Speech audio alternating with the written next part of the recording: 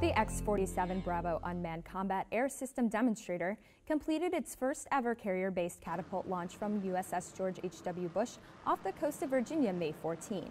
After launching from the flight deck, it executed several planned low approaches to the carrier and safely made its way across the Chesapeake Bay and landed at Naval Air Station Patuxent River, Maryland.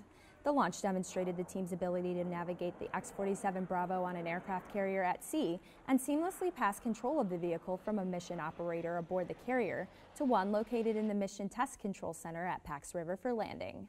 Over the next few weeks, the X-47 Bravo will fly approaches to the ship multiple times and later will undergo additional shore-based testing before its final carrier-based arrested landing demonstration this summer.